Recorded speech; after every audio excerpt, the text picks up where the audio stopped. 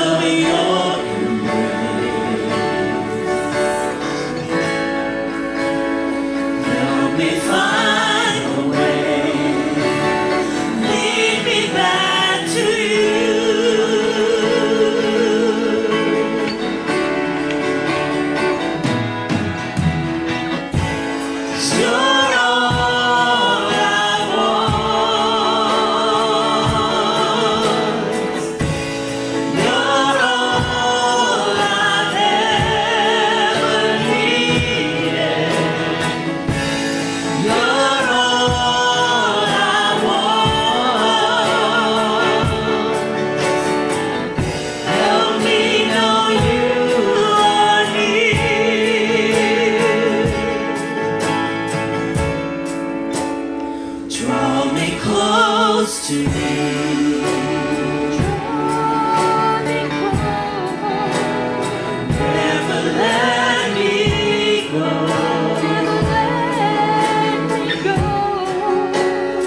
Lay it all down again. To you say that I'm your friend. You are my desire. No one else will do. 'Cause no one else could take your place. Feel the warmth of your embrace. Help me find a way. Lead me back to you.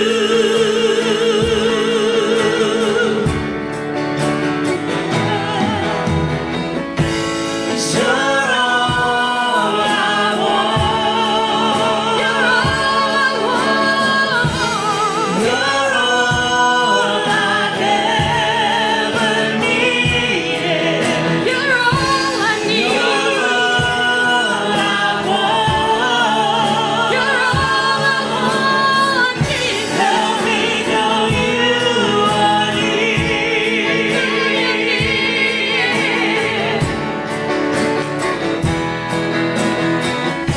'Cause you're all I want.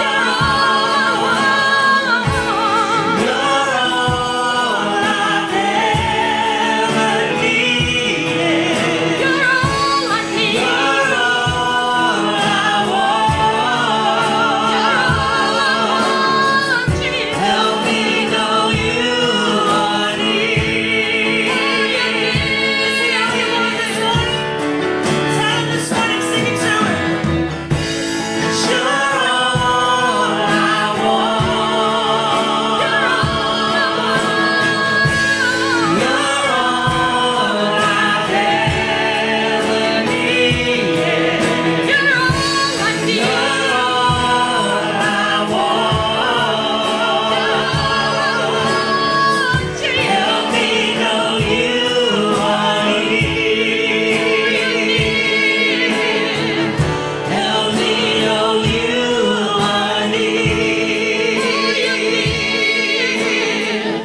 Help me know you are near.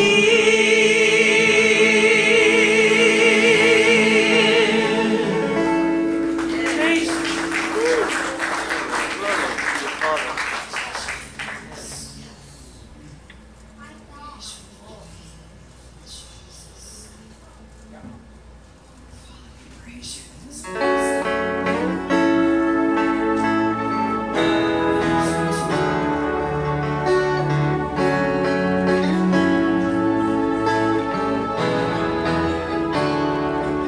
Thousand times I've failed, still your mercy remains. Should I stumble again, still I'm caught in your grace. Everlasting, your light will shine when all else fades. Never ending, your glory goes beyond all fame.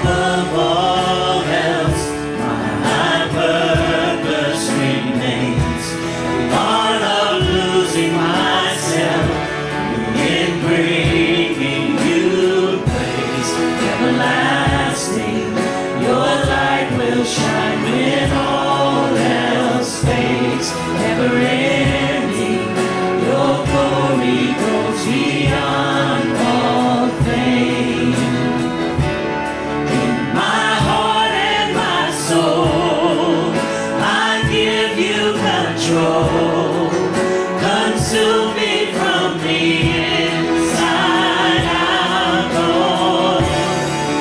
Let justice and grace become my embrace, to love you from the inside out. Everlasting, your light will shine when all else fades. Never ending, your glory goes beyond all fame. And the cry of my heart is to bring you praise from the inside out, Lord. My soul cries out. Everlasting, your light will shine when all else fades. Never ending, your glory goes beyond all fame.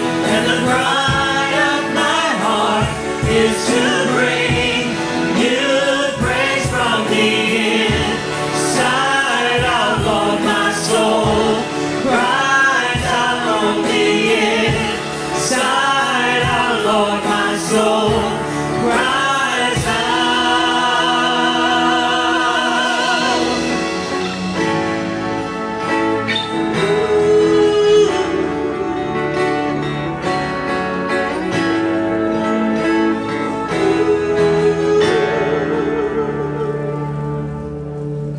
Praise you, Jesus. Oh, Jesus. Oh, Jesus. Oh, Jesus.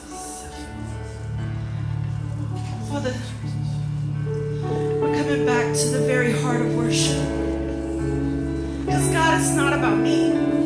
It's not about anybody else. It's only about you. Just you, God.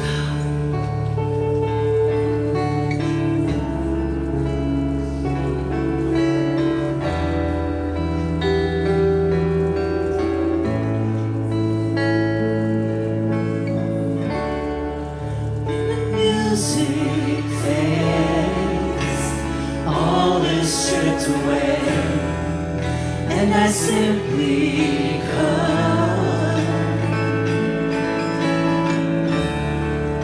only just to bring something that's a word that will bless your heart.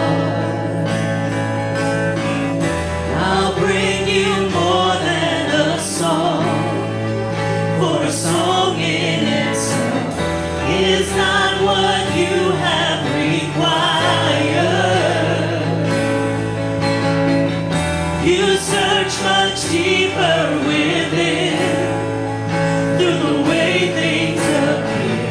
You're looking into my heart. I'm coming back to the heart of worship, and it's all about you. It's all about you, Jesus. I'm sorry, Lord, for the thing I've made it.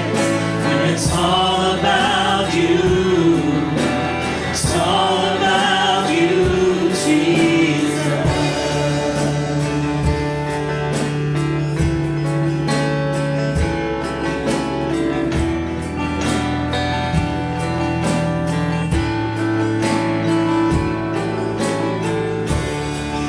King of endless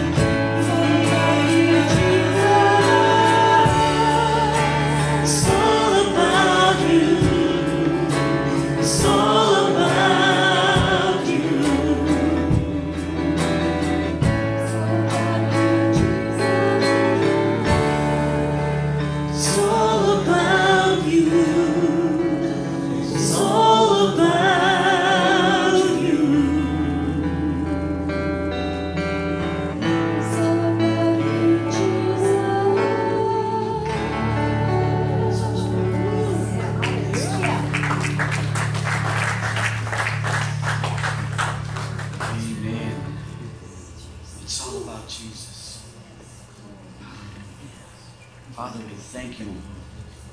We thank you for your Son, Jesus Christ, who died on the cross that we might be forgiven of our sins, Father. He paid a price he didn't know.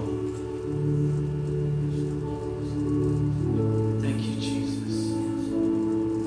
Thank you for the price you paid. As we worship you this morning, as we give you honor and we give you praise.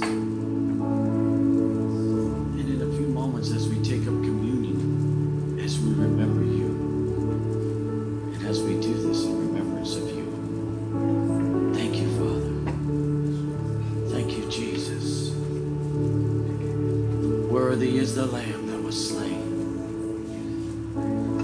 Holy, holy, holy. Bless the offering, Father, as we give to you, Father. Bless it to the work of your ministry. In Jesus' name we pray. Amen.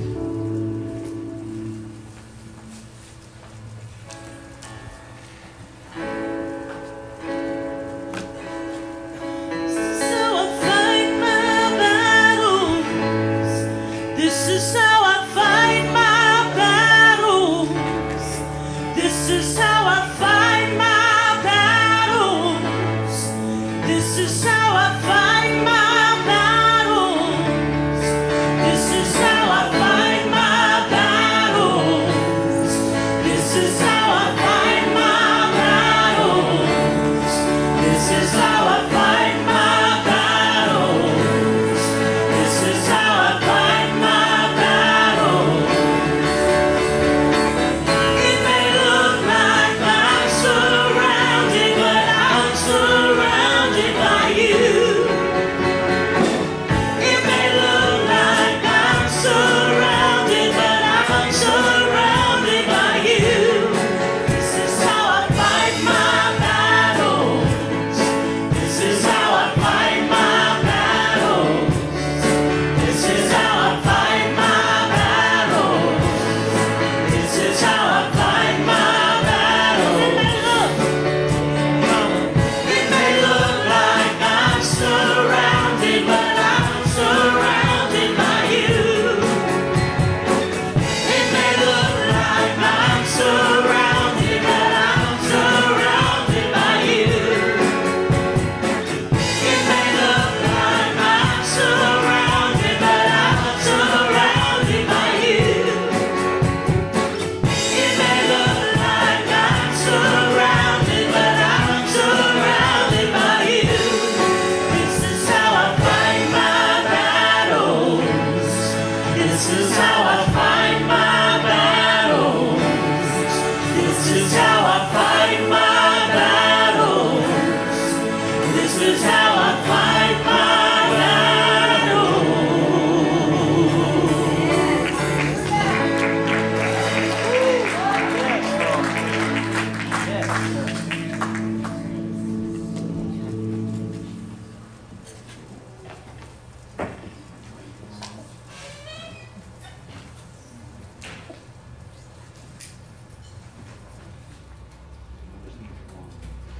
Well, last month we talked about Peter, if you remember, on how when he was focused on Jesus, he walked on water. Well, for some reason, I felt the need to continue that. Something Brother Tommy had said a while back when his pastor was new to a church and he kept preaching the same message over and over.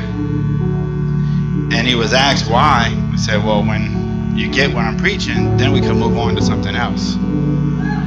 So the Holy Spirit had told me to not go backwards, but to show you another evidence that Jesus wants us to focus on Him and not what the world says we are to focus on. I'll tell you a quick short story in the Gospel of Luke in chapter 10. Verse 38, it says, "Now it happened, as when he had entered a certain village, and a certain woman named Martha welcomed him into his house. And she had a sister called Mary, who also sat at Jesus' feet and heard his word. So that kind of told me that there was more than one or two people there. If she also sat at Jesus' feet to hear the word. But Martha was distracted,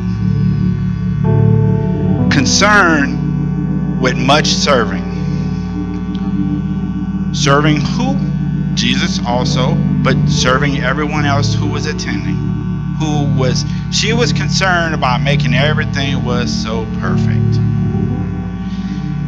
Naturally, she got aggravated. I know if you're stuck at home and you're doing all the cleaning, you're doing the serving, you're going to get aggravated. You're going to ask for somebody to help you, right? And she sees her sister just sitting there lounging around by Jesus' feet saying, wait a minute, I want to be there. Jesus, would you tell her to come and help me? Why let me do this all alone? So naturally you would think, Jesus would say, okay, well go help her. But is that what Jesus told her? No. Let's read. And Jesus answered and said to her, Martha, Martha. Now I think at this point we can actually put our own names in these two parts. I said, Kenny. Well, Lord says Kenneth. That is different. But Jesus says, Martha, Martha, you are worried and troubled about many things, but one thing is needed.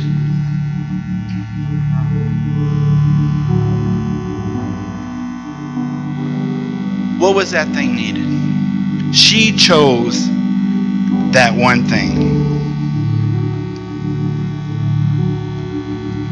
Not what was going on in the house, but she chose to sit by Jesus' feet and listen to what he had to say. The one thing that is needed, Mary has chosen that good part. And guess what? That will not be taken away from her. To me, that tells me that's important, that Jesus was glad and he also wanted her to pay attention to what he was saying, what he was teaching. I wasn't there, but by reading and by praying and asking, this is telling me that Jesus said this is important. You will always have things to do. He never said that there won't become things that distracts us. There will never be something that you're clean from and say, oh, I don't have anything to do with no worries on my mind. At least that ain't never happened to me. There's always something in the back of my mind popping up, saying, oh, I got to do this. Oh, I forgot to do this. Oh, I did this and I shouldn't have did this. But Jesus said what she did will not be taken from her. She put all her attention on Jesus. Please open the top.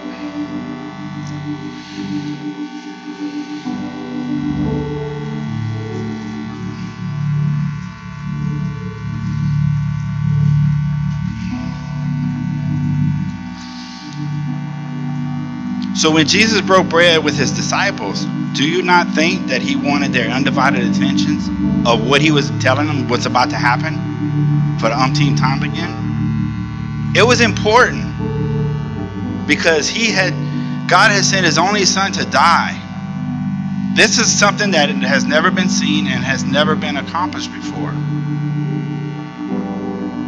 That his son was to die for our distractions, for our shortfalls. So yes, I wanted you to pay attention to, not me, but I wanted you to pay attention to what I have to say. So I asked, where are you? I saw this picture from her. I asked, where are you in that moment? Are we here just to go through a ritual? Are we here because it's Sunday? Or are we here because we're seeking his face? In Luke 22, he took bread, he gave thanks and broke it. He gave it to them saying, this is my body, which should be given up for you. to do this in memory of me.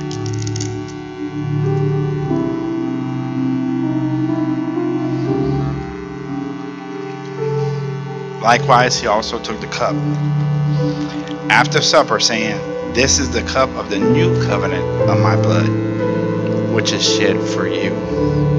Do this also in memory of me."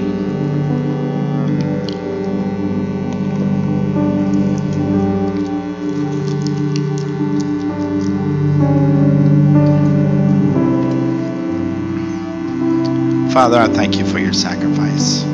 I thank you that you loved us so much to want to bring attention to us of what you've done and what you're about to do, Father. Father, we know these times are different, but your word says that the times will be different when you're ready to come back.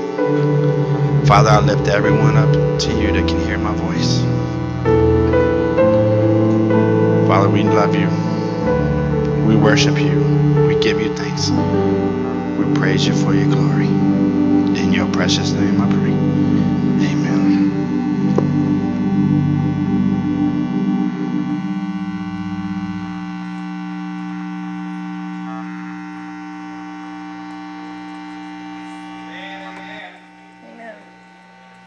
Amen. Brother Dave, I'm going to keep this mic right here because I didn't put my headset on. Y'all look so good. Amen. Turn to your neighbor and say, you look so good this morning. You look so terrific today. Amen. Just today. No. Dwayne, you all right, buddy?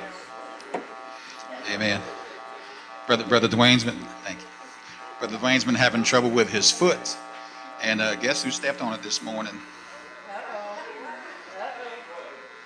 Troy Bill foot stepped on that thing.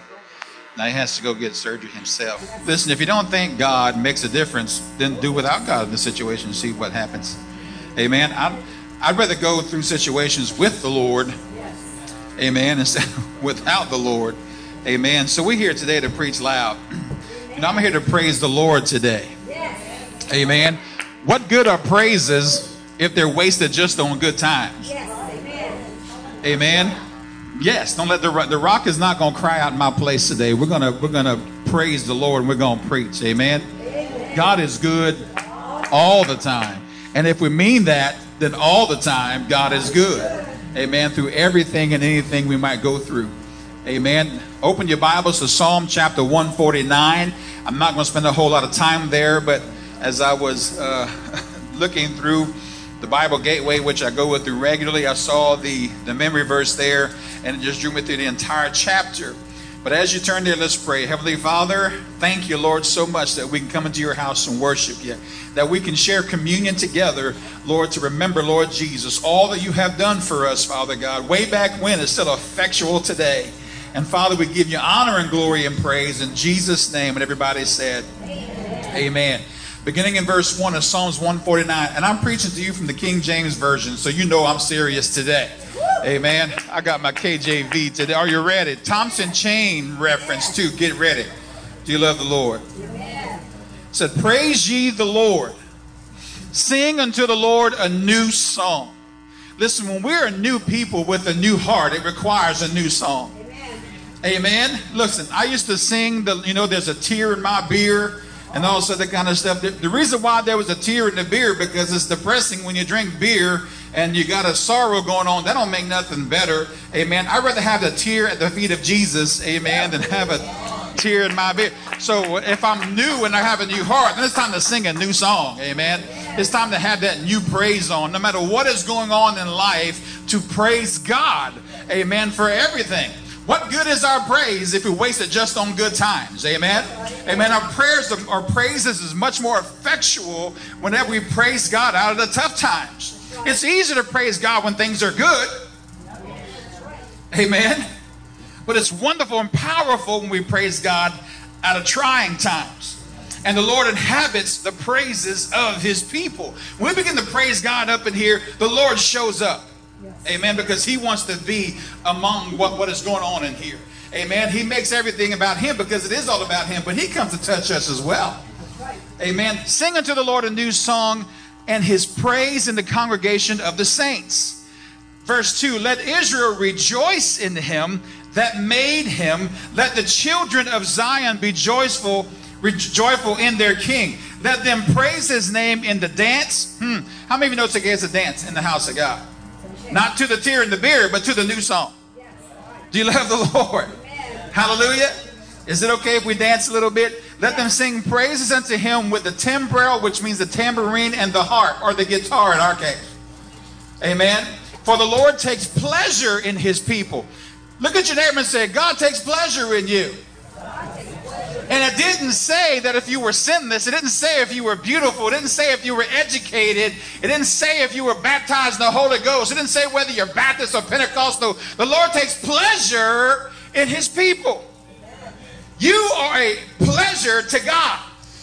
Amen. I don't know what you think you look like in the mirror, but to God, you're beautiful. Amen. Amen. Hallelujah. Glory to God. You all right? I'm just checking on your foot. Okay, amen. Thank you, Jesus. Let the saints be joyful in glory. Let me back up a little bit. Lord takes pleasure in his people. He will beautify the meek with salvation. That's a message right there, y'all. Let the saints be joyful in glory. Let them sing aloud upon their beds. Let the high praises of God be in their mouth, and a two-edged sword in their hand, to execute vengeance upon the heathen and punishments upon the people, to bind their kings with chains and their nobles with fetters of iron, to execute upon them the judgment written. This honor have all the saints, praise ye the Lord. This psalm takes on a whole new different connotation, amen. It starts out with this wonderful, beautiful attachment, and then it tells us we're more than just saints. We're more than just saved people. When God takes pleasure in his people, we're people of power. We are people of authority. We are people who should take authority over what the enemy does, amen, and sing praises to God right in the face of the devil. Don't be afraid of Slewfoot. Amen. When you got Jesus on your side. Do you love the Lord? I just wanted to throw this song in there because it just got me all. Amen. It fired me up. I said, yes, Jesus. What good is our praise if it's just during good times? Listen, this psalm is applicable in all times, but especially powerful through times that are hardest to face in this life. How many of you have ever had hard times? Listen, one thing we can count on, just when we think it can't get any worse, it does. And it will as we progress in these last days toward the rapture. It's going to get worse. Amen. But I am still one who believes, amen, I don't know if America is going to recover. I don't know if the world's going to recover from COVID. But I know the nations of God are going to have revival. I believe that. I believe in the midst of the darkness, light is going to shine brighter than ever before, and that soul is going to come to Christ more than ever before. I'm one who believes that. Amen. Because whenever it gets bad, that's when God shows up and shows out. Amen. Hey, and how much more worse can it get? Listen, there are wonderful things happening right now in the face of COVID. There are people getting saved. There are revivals breaking out. There are prayer meetings going on. There are miracles happening. We just look around and see it. Amen. Do you love the Lord? Yes. Sing a new song. Sing a new song today. Do you love the Lord? Yes.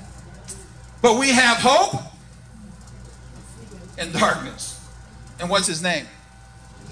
Jesus. Hope has a name, and his name is Jesus. If we have Jesus in our heart, daily following him, remaining faithful to him, he is a rewarder of those who diligently seek him. Hebrews 11:6.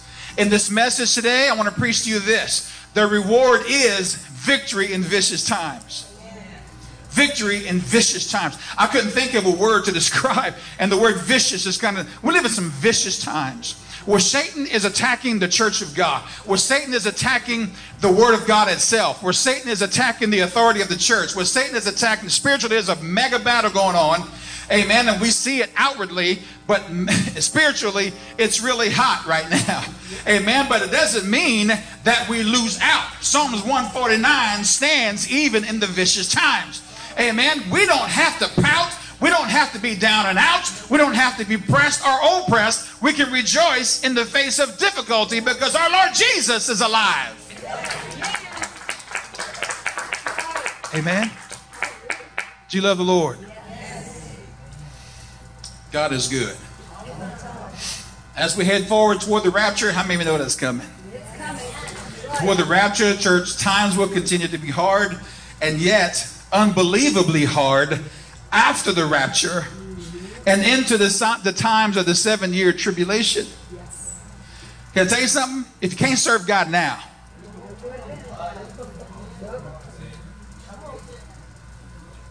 if you're having a hard time just coming to the church on Sunday, if you're having a hard time sharing your faith, if you're having a hard time just giving God praise, now on this side of the rapture, boom, it's going to get more difficult on the other side of the rapture, where we're living by faith, simply by faith, making sacrifices by faith unto the Lord, and living most of our life symbolically when it comes to dying a death, meaning spiritually dying to self and serving God. How are we going to do when we literally have to give up our very breath to prove our faithfulness to the Lord? If you can't serve Jesus now, you better go in the rapture. Quit crying in the beer and start crying at the feet of Jesus. Do you love the Lord? I'm not saying anybody's an alcoholic in here or anything. I'm not trying to imply that. But what I mean is, we need to stop turning to the things of self, the things of the flesh, and turn to God right now. Amen. For the children, the people of God do that more often than not. Yes. Okay, but I'm not preaching on that today. But you know, it's not impossible, because there'll still be people getting saved after the rapture. And into the tribulation. There's going to be 144,000. It's going to be unleashed upon the earth. That's going to spread the gospel, and people will still be getting saved. Amen. If you want to stick around and find out what's going on, and just, I don't. Lord, deliver me from stupid. I know we're on television, but I can't say it any other way. To wait around, to make the choice to wait around for that tribulation period because you want to see what's going on?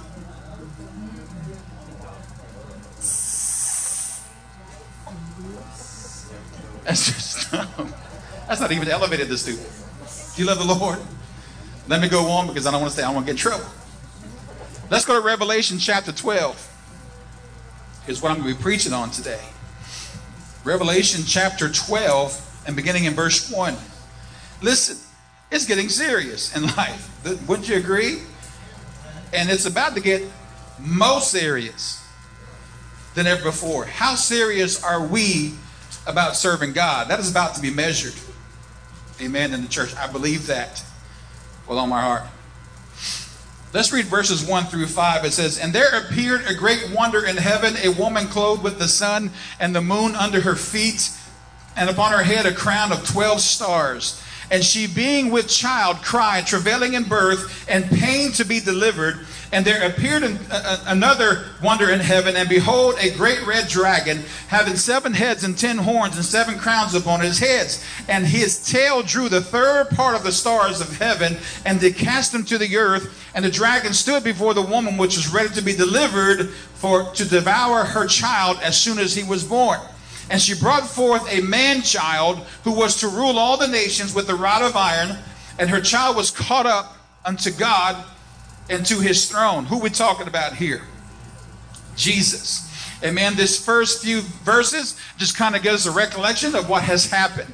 Jesus was to be born. It was prophesied that a Savior would come and that he would rule with a rod of iron. He would be in charge. And now you have Herod, who's looking for this coming king to have him what? Killed before he is even born. So he orders a decree that all firstborn male children should be killed, and in order to try to kill this baby Jesus, or this Messiah that's to come forth. Listen, the devil tried like crazy to take Jesus out even then, and we know he could not. Praise be to God. And that's what this is talking about. Israel giving birth to the king, or that the king would come forth from the nations of Israel. Amen. Of the Jewish faith, or the Jewish nation. So now let's move on to verse 6 and read on. And the woman fled into the wilderness, where she hath a place prepared of God, that they should feed her there 1,260 days. Now, the woman fled into the wilderness means she was persecuted by the dragon. The woman, Israel is talking about right here, not Mary. In the verses between verse 5 and 6, there's a lot of time that has gone by since then. In fact, from the ascension of Christ until now, the last days have begun, and that's where it's talking about, and it's catching up now into the Revelation days, into the last days, into the end times. Are you with me? Singing to say amen. Yeah. And the woman, she fled into the wilderness, persecuted by the dragon. The woman Israel, protected by God in a prepared place for 1,260 days. The 1,260 days is referring to the 3.5-year period, or the second 3.5-year period in the tribulation times. Amen. In this instance right here, as it speaks of in Daniel chapter 9. Are you with me? Since Revelation 12:5 describes the ascension of Jesus, and Revelation 12:6 describes a yet to occur events, beginning in verse 6. In the 70th week of Daniel, of the book of Daniel, between these two verses, hundreds of years, this current period hath passed. The place prepared in the wilderness, some believe, is the rock city of Petra.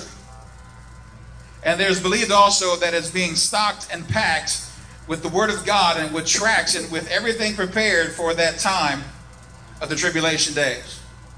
This is actually taking place. Amen. Listen, what God says will come to pass. Rest assured, it's coming to pass in that time. Now let's go to verse 7 and 8.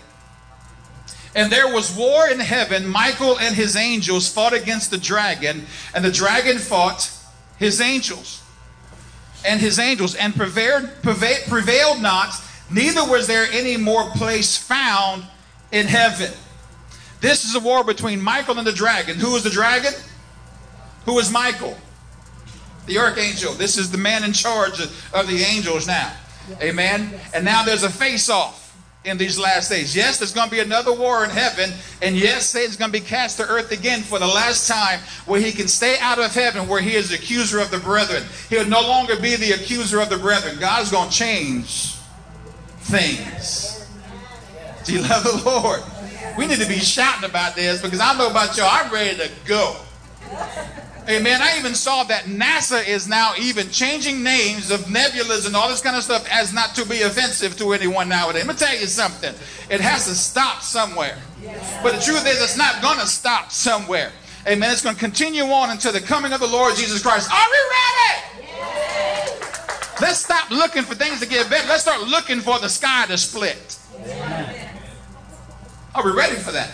Are you rapture ready today? I hope so. I hope so, because I don't want to be crying in my beer when I hear the trumpet sound. Oh, what was that? Did I have too many bears? Do you love the Lord?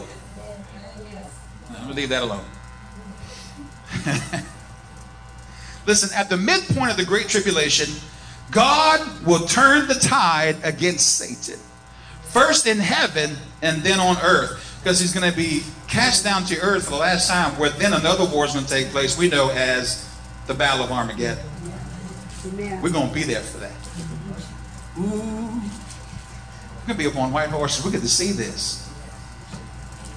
Can I sit, Jesus, can I sit right next to you with a sword in my hand? Can I go first? I'm telling you. You ever get like that? The devil was a man. He'd done been whooped 5 minutes ago. Amen. But see, Jesus already whooped him. We don't have to whoop an enemy that's already whooped. Amen. Jesus took care of that on the cross a long time ago. We should be walking in victory. We should be the funniest looking people on the face of the earth, with a smile on the face all the time. Amen. Even when it gets hard, we can do. Why are you smiling in tough times? Because Jesus is alive, and he has defeated Satan way back then. We have won even before it started, when the Lord Jesus was on the cross and he said, it is finished. What was really, he was saying, that part was finished. This part's finished. It's just now starting. Hey, when we decide to trust in the Lord beyond our understanding, it's just starting. And our misery is finished. God don't always take away the problem, but he can take away the misery while you're going through the problem. Amen. I thank God that he doesn't do it my way.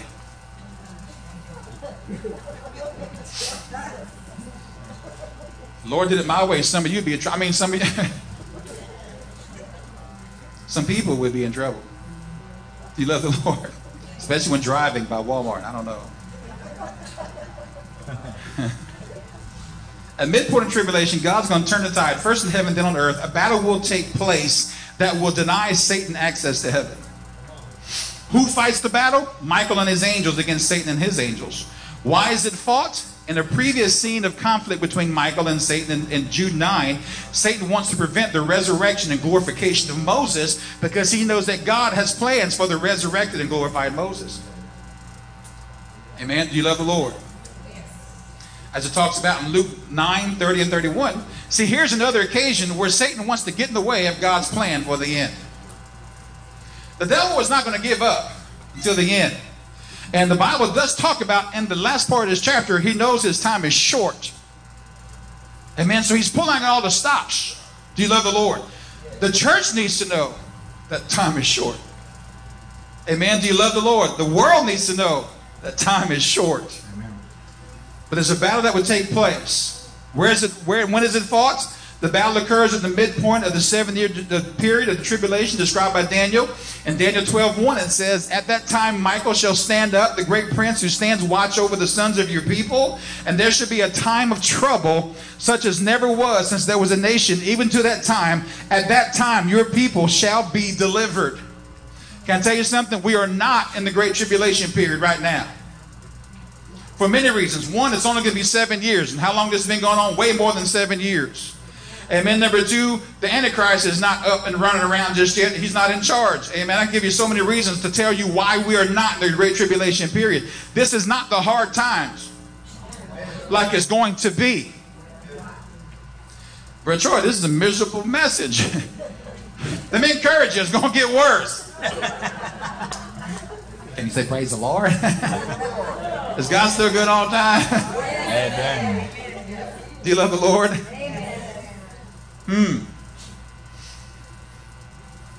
Where am I at? I'm in church. When is the battle fought? The battle occurs at the midpoint of the 7-year period of tribulation. But Israel is going to be delivered, and so are we by that time. Listen, how is it fought? Is it believed to be a material or literal fight where Satan loses his access to heaven? Is Satan been in heaven? Satan has been allowed to go to heaven, amen, and accuse us before the Lord. Yes, he has. Yes. Consider Job. Where was God? Didn't go down to hell and see what Satan was doing. Actually, he's not in hell yet. He will be. But God didn't go looking for him. He come looking for God. And God said, "What are you doing?" And he said, "Oh, looking for trouble." And God said, "Well, consider my servant Job. Go cause him some trouble." He had access to heaven, but he will no longer have access. No longer will he be an accuser of the brethren. God is in control of all this, y'all. Yes, he is. Do you love the Lord? Amen. Why is God allowing all this to happen at the same time? I don't know. Stay saved and ask him when you see him. I don't know. That's right. He didn't reveal everything to John. Who am I? But there will be another war fought in heaven. No longer will Satan be access that he's defeated, along with a third of his angels who became demons, and they are cast down to the earth. Now that happened already in the first time he was cast out of heaven. Amen. He tried to make war with God. Lucifer did. He became Satan and took a third of the angels with him, and they became demons. Amen. But praise be to God, he only took a third. That means 2/3 are still faithful to God. That means they are outnumbered 2-1. Yes.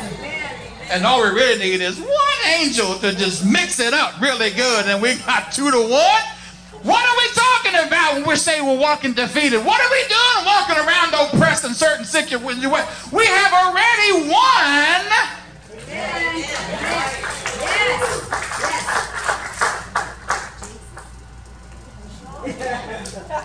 15 of you are catching that. I don't want to live defeated no more. Amen. I don't want to live off. Brother Troy, but God didn't take away this like I thought he would. So Jesus still had to be crucified anyway. What you complaining about? Huh? Would you rather trade places? God is good all the time. Listen, it's comforting to know that the demons are outnumbered. Verses 10 through 11. We're gonna hurry up. Wow, it's only 5 after 5. I thought it was fun. That doesn't mean I'm going to slow down, though. Okay. Listen, verse 10 and 11. And I heard a loud voice saying in heaven, now is come salvation and strength in the kingdom of our Lord God and the power of his Christ. For the accuser of the brethren is cast down, which accused them before our God day and night. Amen.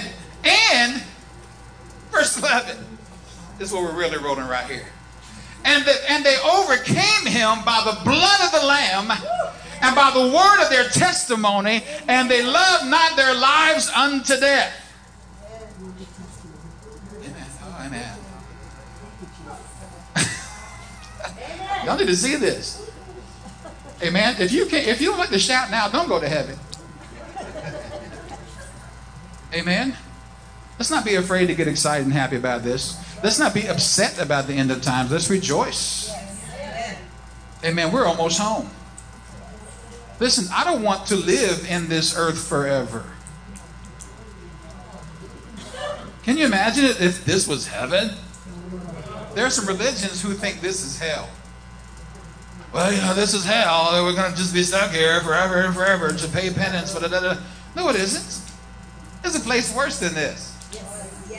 And some people think that this is heaven. Jesus died for this? Yeah, I hardly think so. Amen. Do you love the Lord? Hey! Everybody looked at that when I did that thing. They overcame him by the blood of the Lamb. Listen, the blood of Jesus overcomes Satan's accusations. Those accusations mean nothing against us because Jesus has already paid the penalty that our sins deserve. Do you love the Lord? We may even be worse than Satan's accusations. You ever thought of that? But we are still made righteous by the work of Jesus on the cross. Ephesians 1:7 says, in him we have redemption through his blood, the forgiveness of sins according to the riches of his grace. Praise be to God. The blood speaks to us of the real physical death of Jesus in our place, on our behalf before God. The literal death in our place and the literal judgment he bore on our behalf is what saves us. The blood of Jesus has cleansed us and has made us whole and has saved us. But it's not the blood itself. It's what the blood represents was the death of Jesus Christ. And his eternal sacrifice is what saves us still today. And that sacrifice still is effectual unto today. Amen. And through beyond. Listen, we have reason to rejoice this morning in Psalms 149 for what we're reading about now. Praise be to God, I'm saved. Yes. Do you love the Lord? You ever just stop and just thank God and say, Lord, thank you for saving me. Yes, yes, amen. Thank you for saving me. Goodness. I pray we never forget who we used to be. Because I don't want to go back there. Man, I don't want to go back there. Do you love the Lord? The blood speaks to the real physical sacrifice that Jesus, the Lamb, made for us. The Lamb is a substitutionary work of his death, the sacrificial Lamb. Listen, his blood heals our troubled conscience because we know that by his death, sin is atoned for. Yes, amen.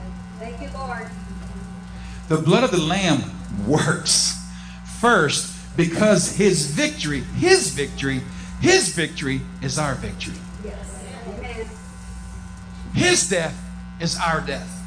His resurrection is our resurrection. We have hope because of Jesus. Do you love the Lord? Therefore, Satan is already, literally, and truly defeated right now because of the death of our Lord Jesus. He is a vanquished enemy, even before the day showed up.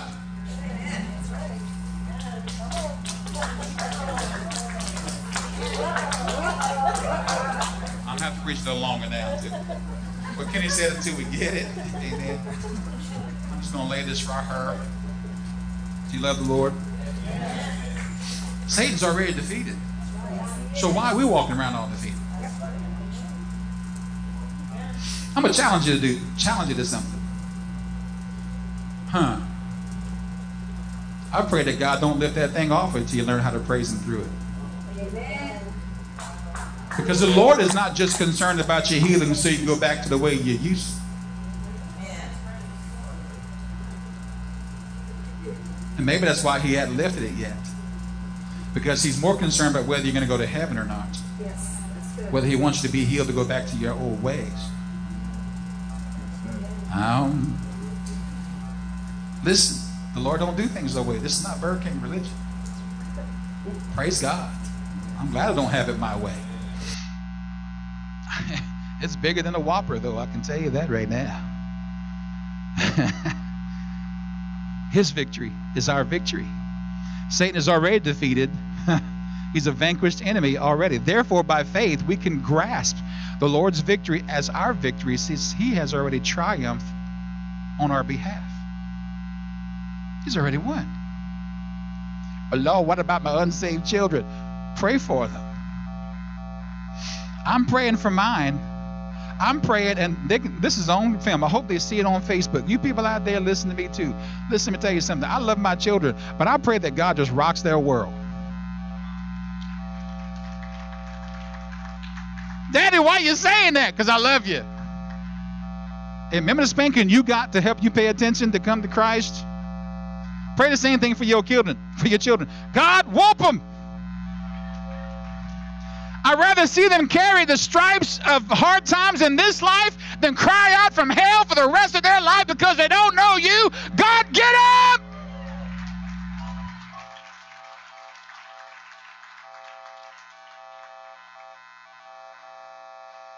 Do you love the Lord? And I mean that. Brother Jonah told his kids one day, lovingly and quietly, he said,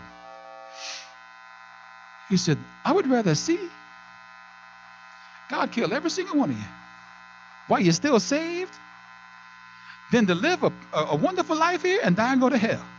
They said, Daddy, why are you preaching that? He said, because I love you. He said, the way you acting right now, you better hurry up and die before. And they're like, why are you saying that? He said, because I mean it. He said, I'd rather you end up in heaven earlier than expected than to wind up in hell for an eternity because I never told you something. It's on YouTube. People out there in TV land, amen, get this message today. It's for all of us today. But we can grasp our victory because it's his victory. He's triumphed already in our behalf. Therefore, we use the blood of the Lamb in spiritual warfare. Yes. You Amen. know, a long time, I love the songs. Oh, the blood of Jesus. And there's power in the blood. There's power, wonder-working power. You know, a long time ago, those songs were not allowed in church because they thought it was too gross to sing about. That was the enemy, afraid of what the power that is sustained in the blood of Jesus. Amen. Do you love the Lord today? Listen, we're about to get a breakthrough. I can feel it. Do you love the Lord? Therefore, we use the blood of the Lamb in spiritual warfare, not as a Christian abracadabra to keep Satan away. Can I make one thing clear? Pentecost is not so that we can get gold teeth and gold dust and diamonds falling from the sky and rooster crowing and laughing and falling over each other. That is not Pentecost.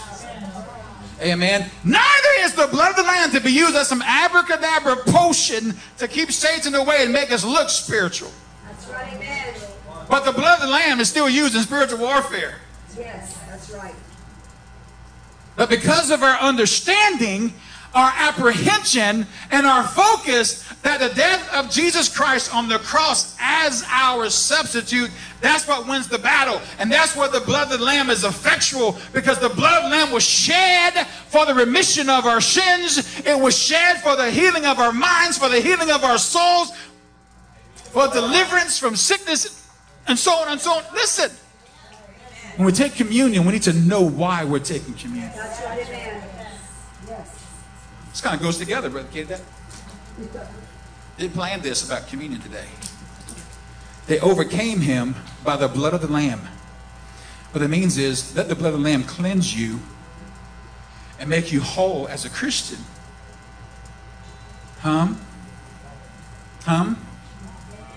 And you overcome the enemy by the blood of the Lamb if you receive the sacrifice that Christ has done for us on the cross. We sing this song this morning. I'm coming back to a heart of worship. That's a worship song for the church. Yes, that's right. That's Amen. right. Because sometimes we can lose our focus in worship and why we worship. Amen. If there ever is a time for the church to refocus, it's now. Amen. And get our attention. But they overcame him by the blood of the Lamb, and they overcame him by the word of their testimony. Who got a testimony up in here? Listen, we all can lift our hands. But see, my testimony is not that God delivered me from drugs. That's not my testimony. It is not my testimony that the Lord healed my body. That is not my testimony. It is not my testimony that God delivered me from alcohol. That is not my testimony.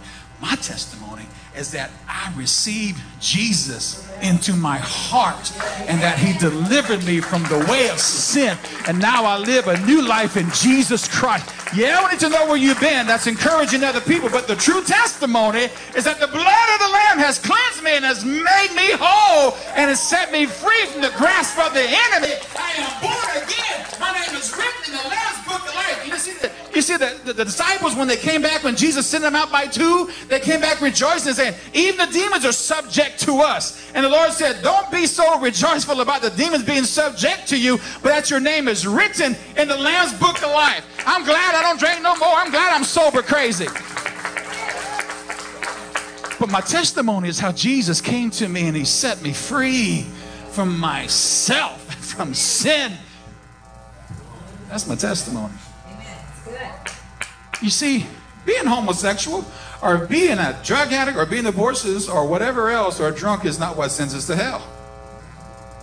That's right, amen. I threw a monkey wrench up in your theology. That's right, amen.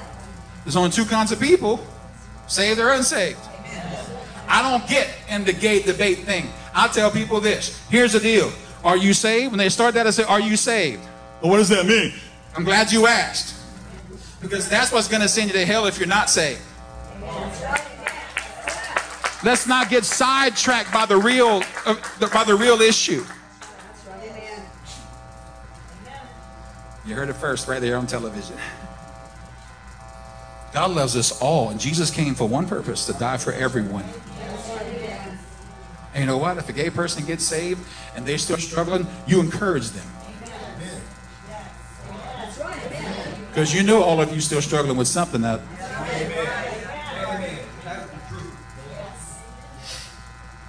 he who is without sin cast the first stone.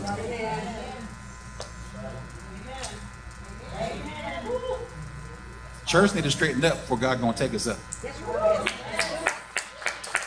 You love the Lord. We got to get it right inside of here. Our testimony. We overcome the enemy by the word of our testimony. Listen, our testimony overcomes Satan's deception. Knowing and remembering the work of God in our lives protects us against Satan's deceptions. As faithful witnesses, we have a testimony to bear because we know. We know what we have seen. We know what we have heard. We know what we've experienced from God. We overcome Satan because we know that we know that we know that we know that we know that we are saved and born again. And we know the experiences we've had with God. No one can take that away from you. When you're convinced of something, Cajun people, especially Cajun people, you can't change their mind. Hey, man, I'm going to tell you something. When you know that you're saved and born again, the devil can't touch you. I went to the North Shore. Somebody had asked me to sing in their wedding. I said, sure. And I went stay with her with her soon-to-be husband at his house. I spent a night there, and he's a chemist. You know, he's a scientist, and we were getting dressed next morning over coffee. He said, I have a question.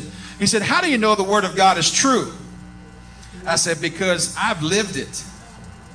I've experienced it. I go through it still today, and I know Jesus personally. You know what he said? Okay. Would you like sugar in your coffee? You see, I'm telling you something. There is no defense against what you know. That's right. I am a witness. That's right. Being a witness is not something you do on Saturdays. That's right. When the church get together and go out, hey, you go, praise God. It's good to see you. Okay, come to church. No, we don't want to talk about Jesus now. Just come to church. Hallelujah. We'll see you. Bye. That's no. A witness is something you are. You are. A witness in court only is credible if they have seen, if they have heard, or they have smelled or tasted. They were there. That's right, amen. I know what God did in my life. So devil, take your bags and pack them and get out of my house, because I know what my God has said. I know what my God has done. I know what he's going to do. COVID can stay on it wants to. God's going to do great things in the middle of it, because God ain't finished. He's true to his word. How do I know that he's true to his word? For all that he has done in my life, I can testify. I completely believe my mother-in-law is still here because people were praying and touching the hem of his garment and interceding. I really believe my wife is doing as well as she is. For the same reason. I believe I made it this far in life only because of Jesus. I was headed down a road that was not good. Praise God, he found me. At my worst. He found me. And he didn't judge me. He didn't condemn me. He received me. And I received him as my Lord and Savior. That's my testimony. Can't nobody take that away from you. When you're covered by the blood of the Lamb, devil can't get past that. Amen. He can't fight against you when he sees. Just like the doorposts were covered when in Egypt, when the death angel was coming. Listen, when the devil comes to bother you and he sees the doorpost of your heart slathered with the blood of Jesus, he got to go somewhere else. Because he can't penetrate that power. We're delivered already. We're saved already. We're healed already. That's the person who must have wrote that song. I got the joy, joy, joy, joy down in my heart. Where? That's the person who got this message. And if the devil doesn't like it, he can see it on attack. That's my favorite part of the whole song. See it on attack. Are you with me? You say that's a kid's song. That's my song. I'm a kid of God. I'm God's kid. Got the joy. You love God.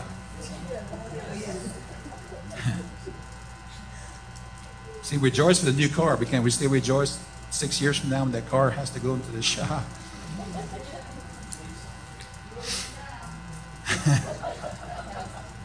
We overcome Satan because we know what our testimony is.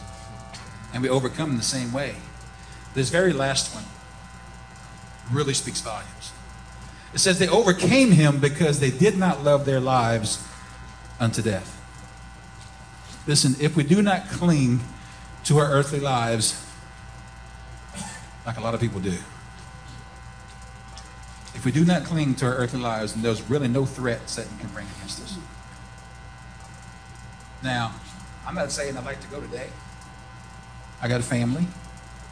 I got grandkids. We can probably think of a million reasons why we don't want to go today. But you know what? When I let go of everything in this life unto the Lord, that means I let go of it all. We're not going to be here forever. And we keep trying to build our lives. There's nothing wrong with building new houses. Nothing wrong with getting new vehicles. Nothing wrong with that having a life. Listen to me. As long as that don't become... Christians should never be settled here.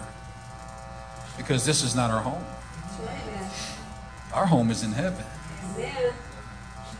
Our home is in heaven. Our home is in heaven. Let me tell you something. Out there on Cameron Landing and here, heaven is not automatic. Hollywood has told a lot of lies. The media has told a lot of lies. People do wrong, and well, you know he's in a better place. How do you know if he was saved, he's in a better place? Amen. If she was saved, she's in a better place. It's not, heaven is not for good people or hell's not for bad people. It's for saved or unsaved. We need to get that clear. I mean, no matter how good we are, we still need to be saved. How long do you need to be saved? Until you die. Well, I said a sinner's prayer, 1948 and a half, praise the Lord. Well, what have you done for him lately? That's right, amen. See, I was listening to David Jeremiah, and he said, good works doesn't save us, but we're born again unto good works. That's right. You love the Lord? Amen. Nobody should have to guess we're Christians. Amen. Even if we don't open our mouths. Amen. Or especially when we don't. But if we don't love our lives unto death, and there's no threat Satan can bring against us that's going to get us down. Listen, if we really believe to live as Christ and to die as gain, then how can Satan's violence be against us and be effective? How many of you believe that? To live as Christ and to die is gain. That when I breathe my last breath off of this earth, I'm just gonna change addresses. See, when I got saved, the Lord put in a change address for me. Amen. I'm gonna move there one day. Amen. I still would like to go in the rapture, not die before, but go like when the trumpet sounds and we all take off. Amen. I wish I knew the date and the time, because I would find the graveyard where all my saved people are. Amen. I would sit there with a lounge chair and some Krispy Kremes and have everything I want right there, because the Bible said the dead in Christ shall rise first. Amen. And when I see them graves pop open, they come on out. That'd be a cool thing to video. I'll see you in a minute, Daddy. I would be there. I'm telling you, I'd be there next to their graves. Between him, my mom, my dad, they're in the same neighborhood. They live in the same cemetery. And I would sit right between. I want to go first. And with all this weight, I'm going to jet right past you. I'm going to grab a hold of some of my unsaved family and say, get saved or let go. Listen, that's really coming. The trumpet of God is about to sound, and gravity is about to lose its hold upon those who are saved, dead and alive. Amen. And we're about to fly without an airplane. No checkpoints. No checking your luggage. That was checked. That should have been checked in a long time ago before you even get on the plane. Are you with me? There's no standby flight. No layover either. One-way ticket. Don't be looking for a two-way ticket. I don't want to come back, her. Do you love the Lord? They loved their lives not unto death. They didn't love this life so much. Listen, this life doesn't mean much anymore when we become saved. And so are we trying to get as many as we can to come with us? Knowing that these things are going to happen. Do you love the Lord? Amen. In this scripture of Revelation 12, we can see that in the second half of this great tribulation, that no matter how vicious things are going to become, that the victory is still won by those who are faithful to the congregation of the Lord. Now it's telling us they overcame him by the blood of the Lamb, by the word of testimony, to love their lives to death. That's yet to come. That is in those most vicious times. That's even crazier now. And if they can overcome then, we can overcome now. Do you love the Lord? We can overcome now. Victory is still won and still will be won by the faithful in the congregation of the Lord. I'm glad the word of God does not change. Listen, that means that no matter that the Antichrist is going to be in power. It means that no matter that God's people will be persecuted or even put to death for their faith in Christ, that no matter how violent and vicious people will be against God, victory is still the outcome for those who remain faithful to God unto death. Unto death. Unto death. I've stressed this before and I will stress it again. You are not saved until you breathe your last breath as a Christian.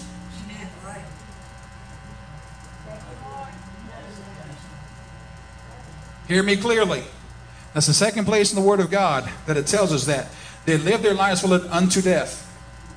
And the Lord says that those who endure to the end, the same shall be.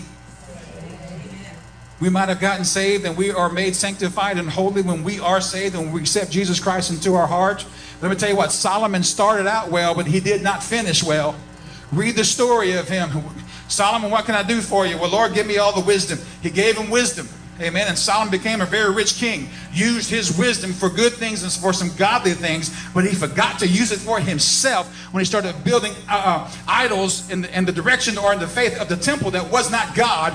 And he married women that God said, don't even be around these people. And he disobeyed God in the latter part of his days. We may not see Solomon in heaven, but he was King David's son. I don't care. Quiet. If you read the story of Solomon, it really makes you think, did he make it? Read it, study it. Did he make it? And the most unlikeliest person that we didn't think would make it, I believe, is in heaven today, and his name's Nebuchadnezzar. Read that story. The whole story. When we get to heaven, who's going to be there? And who's not going to be? Who's not going to be there that we thought was going to be there? And vice versa. Listen, we're servants of God up until our last breath. Amen. But we overcome the Lamb by the blood of the Lamb. I mean, the devil by the blood of the Lamb, by the word of our testimony, and we love not our lives even unto death. If they can do that in those times, we can certainly do it in these times. What do you love? The Bible talks about, talking about the 7 churches of Asia, or 7 churches of Revelation. What was the first one? Return to your first love. Who was he telling that to? God's people. Yeah. You're doing this, you're doing this, you're doing this, you're doing this, you're doing this, but you're not putting me first and priority, and you're not giving me place in your heart. Return to your first love. Church, it's time to return to our first love. I'm almost done. This is Debbie. If you can come, please. Second half of tribulation, you're going to be some vicious times, y'all. Doesn't matter what's going on. Listen, even if we die in Christ, we still have victory. Just because a person dies, a Christian may die of something here on earth, doesn't mean they've lost the battle. To live is Christ, and to die is gain. We got this thing a little backwards. Not that we should be happy that we lose anyone. I'm not saying that. Because we love people and we miss them. That's okay. But when we die as Christians, my daddy today has hair. He's running around heaven. My mama no longer has to walk with a walker. She's running around heaven, passing my dad and say, "What's up? What's up with you?" High-fiving. That's how I'm picturing it.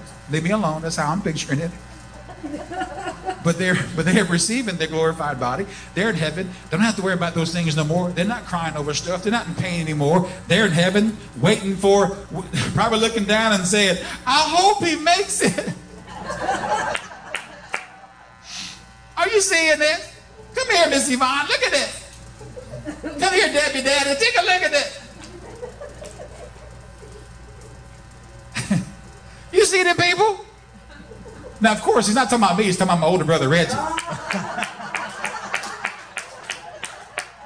It's on YouTube, bro. Love you.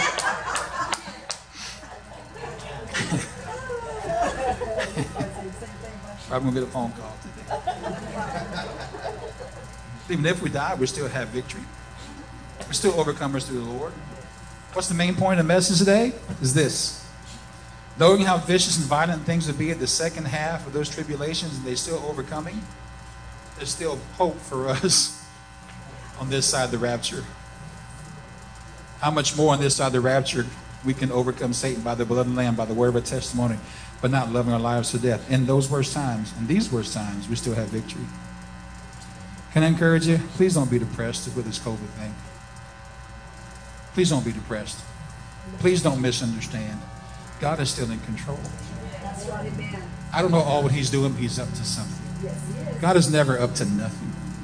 He doesn't sit around idly. And he doesn't allow things without a purpose. We're approaching the last days where the trumpet of God is going to sound. But Satan is already defeated.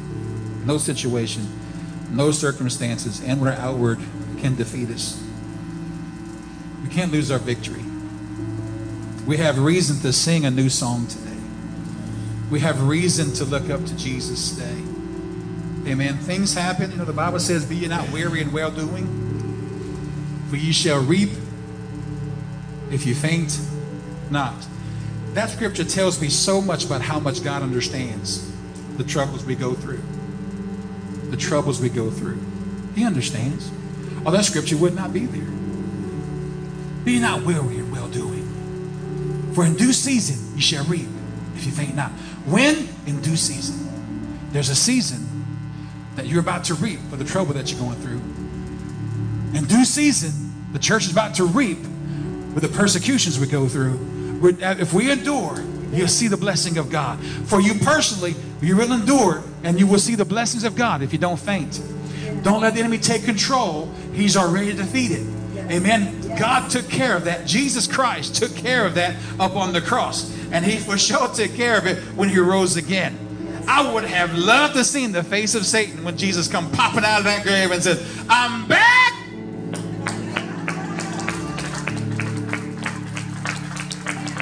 But see, you know the truth? Satan knew it before it happened. Because he believes the word of God and trembles. He was just trying to disrupt it. He wouldn't have worked so hard if he didn't know it was true. All that we as people would know how true the word of God is. And how much Jesus loves us. That he would give his life. That in this vicious time that we live in, that he'd be ready to give his victory. Will you stand with me today all over this place? A few more minutes and we're going to be dismissed to our homes today. But listen, we have reason to rejoice, y'all. I don't know what you're going through, but there's reason to rejoice. I was a little down beginning this past week and all this was going on. I even posted, I don't normally do that. But God spoke to my heart and said, I could still make things happen out of the deepest void of your life. Why are you worried? And God touched and he ministered. God is so good. All the time. Our altar call for this, for the first reason is this. For those of us who would like to just simply come down and just bow before God and give him thanks. That the Satan is already defeated, the enemy is already defeated, and that I have victory in my situation. You can come today if you just want to give God thanks for making the overcomer in Christ Jesus. Altar call today is also for those who are ready to believe that Jesus can really do all things. The Lord challenged me with this these last few days. And God spoke to me, Holy Spirit spoke to me and said, do you truly believe that I can do anything? I mean, anything? Let it sink in. Anything. He said, if you're going to trust me, and if you're going to believe me, you have to know that I can do anything above what you could even think or comprehend or imagine. Do you believe this? And I responded by praying. Yes, I was in my car. I'm preaching y'all, but not just praying in the car, but we had church in my car yesterday. And man, I began to call out to the Lord loudly. And I began to call out impossible things to the Lord loudly. And I began to bind loudly. I began to loose loudly unto the Lord. And just me and the Lord in that maximum. I don't know how fast I was driving, but it seemed like the more I prayed, the faster I drove. But listen, God challenged me and said, if you truly believe in me, then you have to believe I can do anything. And if you believe I can do anything, then you need to pray that way. You need to pray that way. And the Lord, and I realized at that moment I had stopped praying for ridiculously big things. And I began to pray, God, help our ministry at Christian Assembly to touch millions.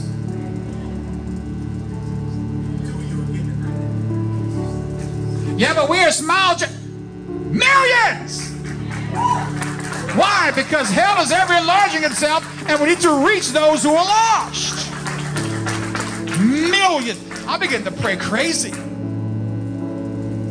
Lord, heal my arthritis. Lord, save my boys. Lord, I began to go down the list. God, I want to reach millions. God, I want to touch as many as I can before I breathe my last breath. God, I want to do things that I never thought I could do for you. God, I want to see things happen at Christian Assembly we never thought possible would happen. God, make it so. God, you're challenging me, so now I'm challenging you with my faith. God, in the name of Jesus. And then, you know what's like he said? It's about time. We have to stop looking at what is in front of us and what we can see in the physical and start touching heaven by what we can see in the spiritual by faith in God. Satan is already defeated. God can do anything. He can do anything. He can do anything. Anything. Can he save my stubborn husband? He's already working on it. Can you save my stubborn wife? He's already working on it. Why? Because you asked him. But you got to keep believing. Don't believe on Sunday and be down on Monday. You got to know that you know that you know that you know. In fact, to the point, whenever you see your unsaved children, say, why are you smiling? Say, because you're about to go to heaven. You don't realize what you're about to go through to get there because I'm praying for you. But you're going there. You're going to go to heaven. You're going to go to heaven. Why? How do you know that? Because I've asked Jesus to save you. Believe God for the impossible. Satan's already defeated. We're going to He's out realize of the the way. one thing that stood in the way. You know, the truth is, when we stand in heaven, we're going to realize the one thing that stood in the way. Then, Brother Troy, there can be no more tears in heaven, but there will be a book of judgment open. I think there'll be. Yeah, Brother Troy, there can be no more tears in heaven, but there will be a book of judgment open. I think there'll be a lot of tears at that point. We as Christians are going to be judged according to our works as Christians. And I believe we're going to be sorely afraid of the things we missed.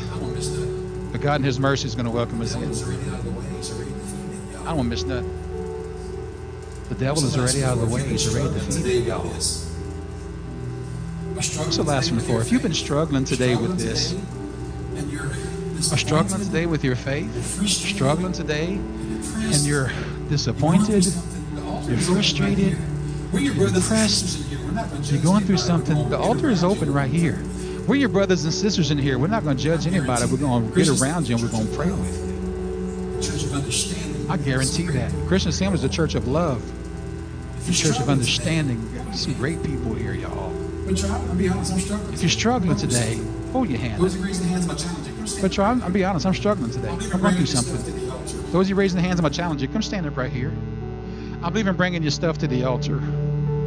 That place of sacrifice. We're going to sacrifice these things to God today. If you're struggling in your faith, if you're going through something, please come stand. Brother, if you're having a hard time, stay right there. We're going to get somebody to come to you. Will somebody go to Brother No Block? We're going to pray with him and agree in prayer. Go stand with him because we're going to agree in prayer. We're going to agree in prayer. Anybody else before we close? Don't leave with the same burden you came in with, man. Don't leave with the same burden you came in with. The Lord says He's come to take our heavy burden. Amen? And He challenges us to put His yoke upon us because His yoke is easy and His burden is light. There's no shame in saying, Brother Troy, I've been through some struggles. I've been having a hard time. Because you know what?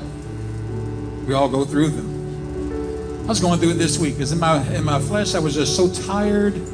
It seemed like it's been one thing after another. And I said, Lord. The Lord said, go back to Genesis 1 and 1 and 2. In the beginning, God created the heavens and the earth. And the earth was without form and void. Without form and it was void. But the Spirit of God hovered over the face of the deep. We can never go in places of darkness that the Holy Spirit is not following us or trailing with us. And God reminded me, look at all that I created after something that was nothing. Out of the deepest void in our lives, the deepest hurt, God will bring life. Heavenly Father, we pray for those who are up here at the altars today, those who have come and those who are here now. Father, we believe in you beyond any doubt.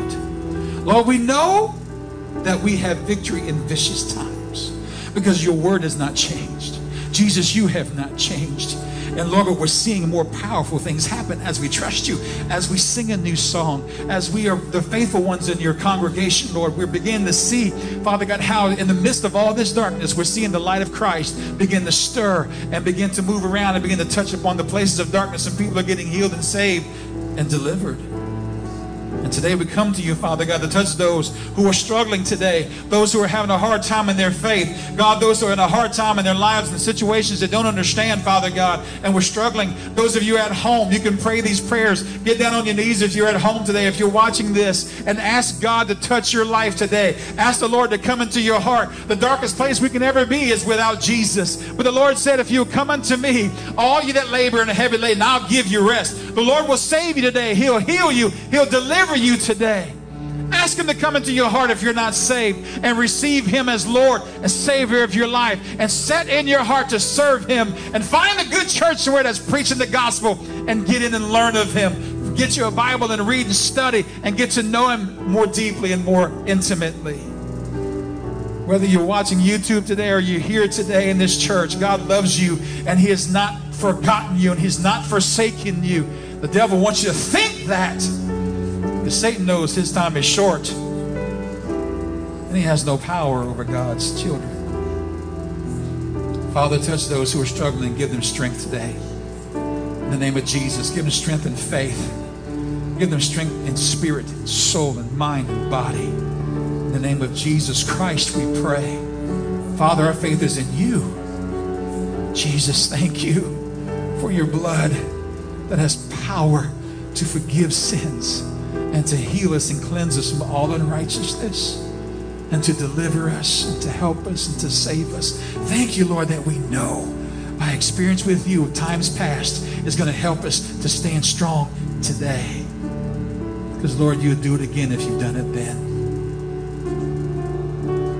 Lord, we give to you this life today. Set our affections, Lord, today upon you. Thank you for helping us. Thank you, Jesus, for salvation and redemption. Thank you for healing. Thank you for touching mom-in-law this week and my wife. Father, whoever has been going through the tough stuff, thank you for that word of encouragement right now. Thank you for a touch of your Holy Spirit that brings strength. Holy Spirit, you are our strength. And we thank you for that in Jesus' name.